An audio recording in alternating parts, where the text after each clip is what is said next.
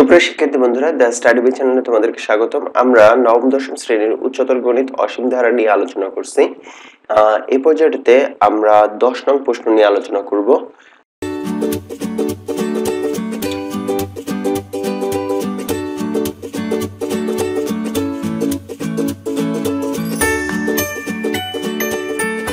একটি অনুক্রমের n-তম পদ un equal 1/n এই অংশটুকু বলা আছে আমাদের এখানে। এখন আমাদের এখানে un ইকুয়াল আমাদের এখানে মানটা কি দেওয়া আছে 1/n, তার মানে un এর পরিবর্তে আমরা লিখতে পারি 1/n ইকুয়াল 10 ইনভার্স 5।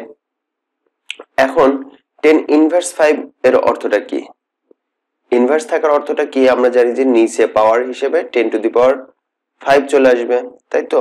এখানে পাওয়ারটা চলে আসবে 5, কারণ ইনভার্স থাকলে সেটা নিচে আসলে পজিটিভ হয়ে যায়। তো তাহলে মানে আমরা এই অংশটুকু 10 ইনভার্স 5 এর পরিবর্তে আমরা লিখতে পারি 1/10 টু দি পাওয়ার 5। এটা যদি হয়ে থাকে তার মানে আমরা ঠিক উল্টায় দিলে n 1/n is less than of 1/10 inverse 5, তার মানে n is greater than of 10 inverse 10 to the পাওয়ার 5। এটা এখন ব্যাপারটা হচ্ছে যে এখানে একটা জিনিস প্রশ্ন আগে ছিল হচ্ছে লেস দেন, তাহলে এটা গ্রেটার দেন কেন হলো? ফ্যাক্ট হচ্ছে যে আমরা যদি একটু অন্যভাবে বিবেচনা করি যে 3 is greater than of 2, obviously 3 2 এর চাইতে বড়। এখন 3 এর নিচে কি আছে? 1 আছে, আবার 2 এর নিচেও আছে 1। এখন যদি আমরা উল্টায় দিই তার মানে এখানে হয় 1/3 আর এখানে হয় হাফ। এখন দেখুন তো কোনটা বড়? হাফ এর দশমিকের মান হচ্ছে 0.5। আমি আরেকটু ক্লিয়ার করি, 0.5 আর 1.3 এর দশমিক মান হচ্ছে 0.34 বা 33, আমরা যেটাই বলি 0.33। তাহলে কোনটা বড়? হাফ বড়। তো হাফ যদি বড় হয় তার মানে আমাদের সাইনটা দিতে হবে কি? এই সাইনটা, যেটা বড় সেটা পেটের মধ্যে থাকে। তো তার মানে আগে ছিল হচ্ছে এই অংশটা যে সাইনটা, পরবর্তীতে সেই সাইনটাই চেঞ্জ হয়ে আসছে এই সাইনটা, তার মানে আমরা সাইনটাকে চেঞ্জ করে দেব। তো n is greater than of 10 to the power 5। এখন খ নং প্রশ্নটাতে, খ নং প্রশ্নটাতে এই সেম প্রশ্নটাই, শুধুমাত্র চিহ্নটা চেঞ্জ করে বলা আছে un greater than of 10 inverse 5। তার মানে কি ওই একই রকম ভাবে এখানে un is greater than of 10 inverse 5, তার মানে আমরা বলতে পারি 1/n is greater than of 10 inverse 5। তো 10 inverse 5 মানে হচ্ছে 1/10 to the power 5 আমরা লিখতে পারি। তো 1/10 to the power 5, তার মানে n is less than of 10 to the power 5। একইভাবে এই চিহ্নটা পরিবর্তন হয়েছে, যেভাবে পরিবর্তন হয়েছিল এখান থেকে এই জায়গাটাতে আসতে সেম ভাবে। এখন গণং প্রশ্নটাতে বলা আছে un এর প্রান্তীয় মান কেমন হবে যখন n যথেষ্ট বড়। n এর মান, অর্থাৎ n এর মান যদি অনেক বড় হয় তাহলে un এর মানটা কেমন হবে? ব্যাপারটা হচ্ছে যে যদি আমি un এখানে যে রাশিটা দেওয়া আছে সেটা ইকুয়ালি লিখি, তাহলে un ইকুয়াল আমরা বলতে পারতেছি, আমরা মনে করলাম যে n এর মান দেওয়া আছে 2, তার মানে হাফ, এখানে হাফ। যদি 2 না দিয়ে 3 হতো তাহলে 1/3, যদি 4 হতো 5 হতো বা 6 হতো, তার মানে আস্তে আস্তে এখানে পান 1/3 এর অর্থটা কি? 0.3, obviously 0.33।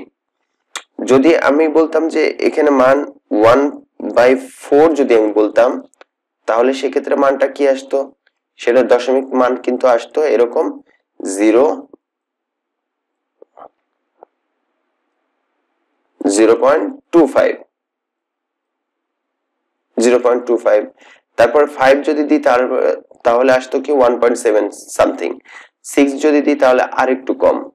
8 যদি দিই তাহলে কি আসতো 0.125, তাই তো? 0.125, তার মানে কি আস্তে আস্তে কমতেছে। এখানে যদি আমি 10 দিতাম তার মানে কি আসতো 0.1। তারপরে যদি আমি আরো বেশি, যদি 10 না দিয়ে 1 এখানে 100 দিই, তার মানে সেক্ষেত্রে আসতো কিন্তু 100 দিলে সেক্ষেত্রে মানটা কেমন আসতো 0.01। এখন ব্যাপারটা হচ্ছে যে এরকম মান ঘটতো, এখন তার মানে হচ্ছে নিচের মানটা যত বড় হচ্ছে আলটিমেটলি দশমিকের মানটা কি তত ছোট হতে হতে আসতেছে।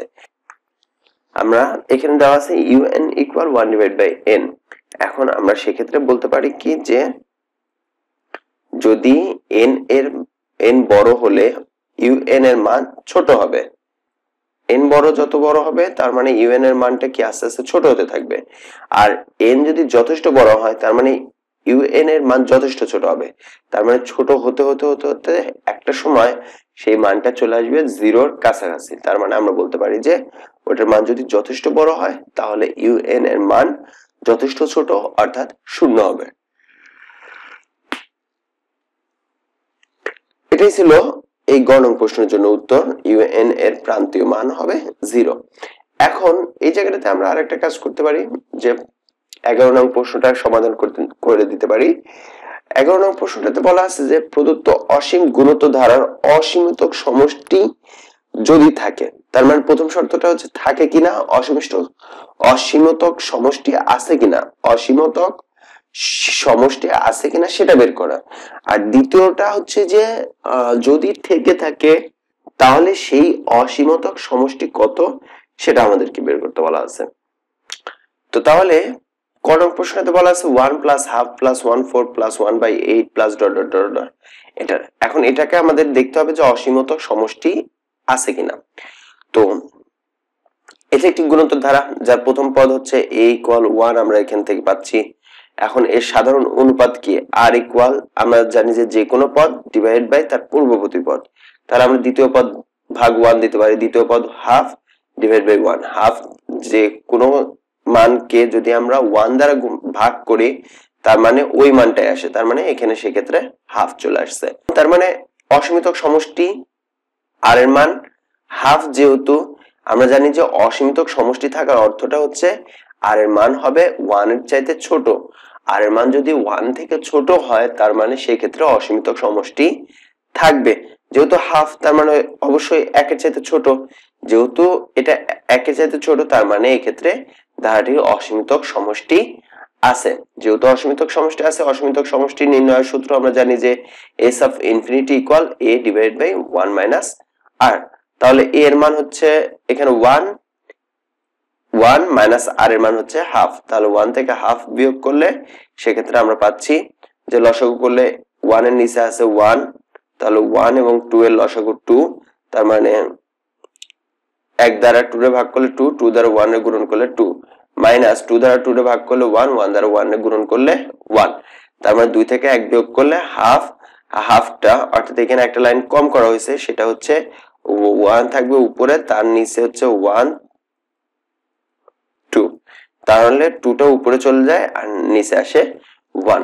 তো আলটিমেটলি এটার মানটা আসতেছে 2 তো এটা হচ্ছে অসীমিত সমষ্টি এর মান 2।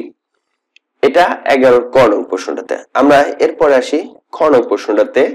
খ নং প্রশ্নটাতে বলা আছে 1 divide by 5 minus 2 divide by 5 square plus 4 divide by 5 cube minus 8 divide by 5 to the পাওয়ার 4।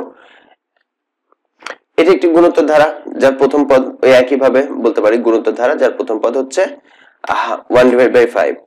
এখন তার সাধারণ অনুপাত কি হবে, যে কোনো পদ ডিভাইড বাই তার পূর্ববর্তী পদ। তাহলে যে কোনো পদ বা দ্বিতীয় পদ আমরা যদি নিই তাহলে 2 divide by 5 square divide by 1 by 5। তো সেক্ষেত্রে 2 ডিভাইড বাই 5 স্কয়ার ইনটু 5টা যেহেতু গুণন হলে 5টা চলে, এখানে যদি আমরা সাধারণ অনুপাত নির্ণয় করি তাহলে দ্বিতীয় পদটা নিচে 2 divide by 5 square divide by 1 divide by 5। তাহলে এটা ভাগ অবস্থাতে আছে, ওই পাশে গেলে গুণন হয়ে যায়, তার মানে 5টা উপরে চলে যাচ্ছে 5 ডিভাইড বাই 1।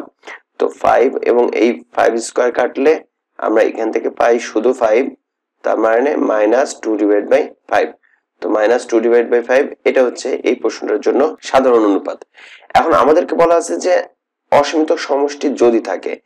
এখন আমরা জানি যে অসীমিত সমষ্টি তখনই থাকবে যদি লেস দেন অফ 1 হয়, তার মানে মাইনাস 2 ডিভাইড বাই 5 অবশ্যই লেস দেন, তার মানে এটা অসীমিত সমষ্টি আছে। তো অসীমিত সমষ্টি যেহেতু আছে অর্থাৎ 1 এর চাইতে ছোট, তার মানে অসীমিত সমষ্টিটা হবে s of infinity equal a divide by 1 minus r। তাহলে a এর মান 1 ডিভাইড বাই 5, 1 মাইনাস আর এর মান হচ্ছে মাইনাস 2 ডিভাইড বাই 5, তাহলে 1 minus of minus 2 divide by 5, তাহলে সেক্ষেত্রে 1 মাইনাস মাইনাসে প্লাস 1 প্লাস 2 ডিভাইড বাই 5। তো এক্ষেত্রে আমরা নিচে লসাগু করতে পারি 5 এবং 1 এর নিচে আছে 1, তাহলে 1 এবং 5 এর লসাগু 5। তো 1 দ্বারা যদি আমরা 5 রে ভাগ করি তাহলে 5, 5 দ্বারা 1 এর গুণন করলে 5, প্লাস 5 দ্বারা যদি 5 রে ভাগ করি তাহলে 1, 1 দ্বারা 2 রে গুণন করলে 2। তাহলে এই ক্ষেত্রে 1 ডিভাইড বাই 5 ইনটু এই যে ভাগ অবস্থাতে আছে, তাহলে গুণন হলে 5 টা উপরে চলে যায় আর 5 আর 2 মিলে 7, 7 টা নিচে চলে আসে। 5 এবং 5 কাটা যাচ্ছে 1 ডিভাইড বাই 7, তার মানে এই 1 ডিভাইড বাই 7 এটাই হচ্ছে এই প্রশ্নটার জন্য অসীমিত সমষ্টি। এরপর আসি গণং প্রশ্নটাতে। গণং প্রশ্নটাতে বলা আছে যে 8 plus 2 plus half plus 1 divide by 8 plus 1 divide by 32 plus dot dot dot এভাবে চলতে থাকবে। তার মানে এখানে প্রথম পদ কি, এটা একটা গুণোত্তর ধারা, যে প্রত্যেকটা ক্ষেত্রে 1 ডিভাইড বাই 4 ভাগ মানে হচ্ছে করে কমতেছে।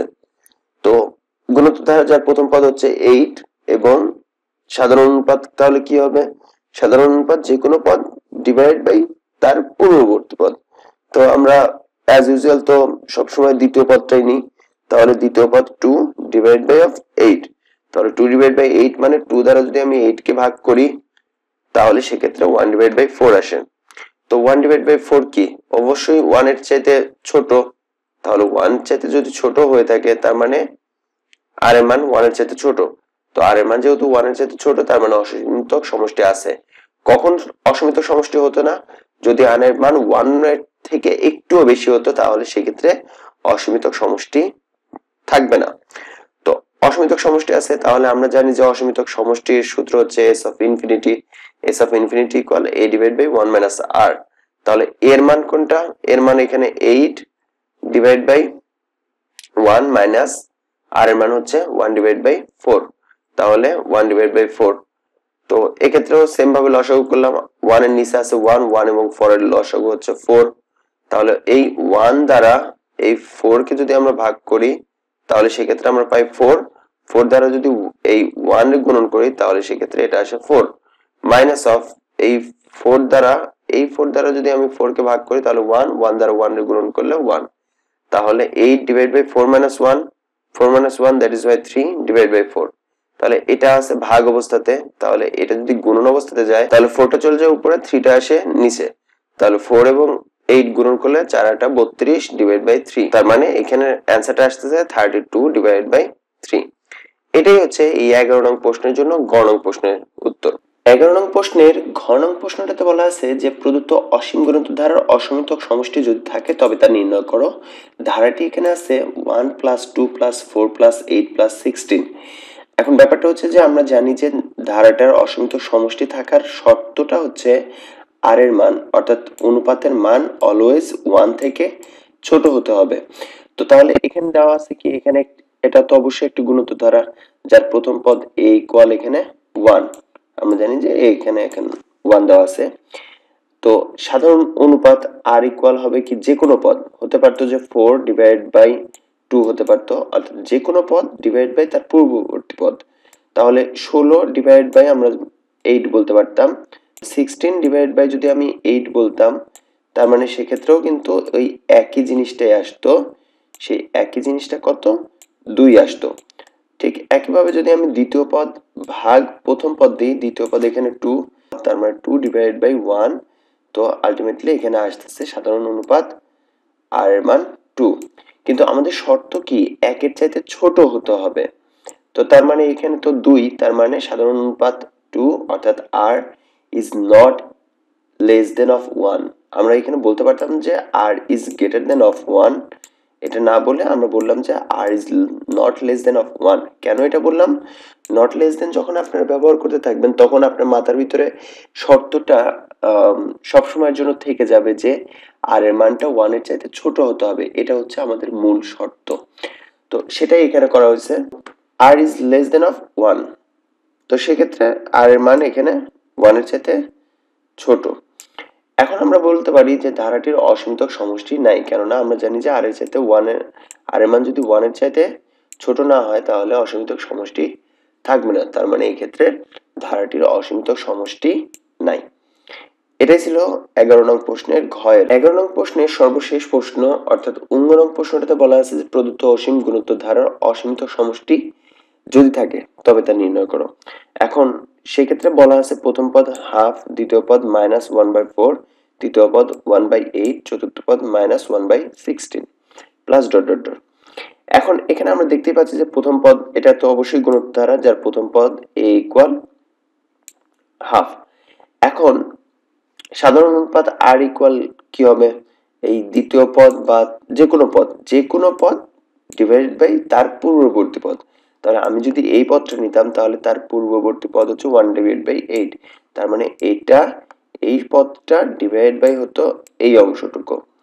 ঠিক একইভাবে যদি আমি এটা নিতাম তাহলে এই পদ ডিভাইড বাই এটা। তো আমরা এখানে নেওয়া হয়েছে যে দ্বিতীয় পদ যেমন -1/4 ভাগ প্রথম পদ হচ্ছে 1/2, তাহলে হাফ। তাহলে -1/4 ইন্টু এই 2টা ভাগ অবস্থাতে যেহেতু আছে ডান পাশে চলে গেলে সেটা হয়ে যায় উপরে 2 চলে যায় আর 1টা আলটিমেটলি নিচে চলে আসে। তাহলে -1/4 ইন্টু 2/1। তো এখানে 2 এবং যদি আমি 4টা কাটি তার মানে এখানে আসে হচ্ছে 2। তো সেক্ষেত্রে -1/2 এটাই হচ্ছে এই প্রশ্নটার জন্য সাধারণ অনুপাত। এখন সাধারণ অনুপাতের মান হচ্ছে -1/2, তার মানে আমাদেরকে শর্তটা কি ছিল যে সাধারণ অনুপাত r এর মান 1 এর চাইতে ছোট হতে হবে। তো এখানে তো 1 এর চাইতে অবশ্যই ছোট, যেহেতু মাইনাসের হাফ তো স্বাভাবিকভাবে 1 এর চাইতে ছোট, তার মানে আমরা বলতে পারি যে -1/2 অর্থাৎ 1 এর চাইতে ছোট। তো আমরা এখান থেকে বলতে পারি প্রথম শর্তটা যে হ্যাঁ এখানকার অসীমিতক সমষ্টি আছে, ধারাটির অসীমিতক সমষ্টি আছে। তো আমরা তা নির্ণয় করব। তো আমরা জানি যে ধারার অসীমিতক সমষ্টি নির্ণয়ের সূত্র হচ্ছে s of infinity equal a divide by 1 minus r। তাহলে এটা যদি হয়ে থাকে তাহলে a এর মান আমরা জানি যে হাফ, এর মান হাফ, তাহলে half divide by 1 minus r। 1 বলতে 1 তো সূত্রের 1 মাইনাস r বলতে মাইনাসের এই যে হাফ, তার মানে মাইনাসে আলটিমেটলি প্লাসের হয়ে যাচ্ছে, প্লাসের হাফ হয়ে যাচ্ছে, যেহেতু 1 মাইনাস হাফ, তার মানে 1 প্লাস হাফ। এরপর আমরা যেটা করতে পারি যে উপরে তো হাফ আছেই, নিচে লসাগু করতে পারি। তো লসাগু করলে এর নিচে আছে 1 এবং 2 এর লসাগু 2। তারপর 1 দ্বারা যদি আমি এই 2 কে ভাগ করি তাহলে থাকে 1 দ্বারা 1 এর গুণন করলে 1, দুঃখিত, এই 1 দ্বারা যদি আমি 2 কে ভাগ করি তাহলে 2 দ্বারা 1 এর গুণন করলে 2 প্লাস 2 দ্বারা 2 এর ভাগ করলে 1 দ্বারা 1 এর গুণন করলে 1। তাহলে এখান থেকে আমরা পাচ্ছি হাফ ডিভাইড বাই 2 এবং 1 যোগ করলে 3 ডিভাইড বাই 2, তার মানে 1 ডিভাইড বাই 2। এটা চারতলা অঙ্ক, চারতলাকে আমরা দোতলা বানাবো, অর্থাৎ এই 2টা উপরে গিয়ে এখানে যায় উপরে চলে যাচ্ছে আর 3টা উপরে ছিল সেটা নিচে চলে আসতেছে। তো এখান থেকে আমরা 2 এবং 2টা বাদ দিতে পারতেছি, তাহলে থাকতেছে 1 ডিভাইড বাই 3। এটাই হচ্ছে এই 11 নং প্রশ্নের জন্য উত্তর, যেটার উত্তর হচ্ছে 1/3। আশা করি 11 নং প্রশ্নে আমাদের আর কোনো সমস্যা নাই, সমস্যা থাকার কথাও না। যদি সমস্যা থেকে থাকে তাহলে অবশ্যই কমেন্টস বক্সে কমেন্টস করে জানাতে পারেন। ধন্যবাদ সবাইকে।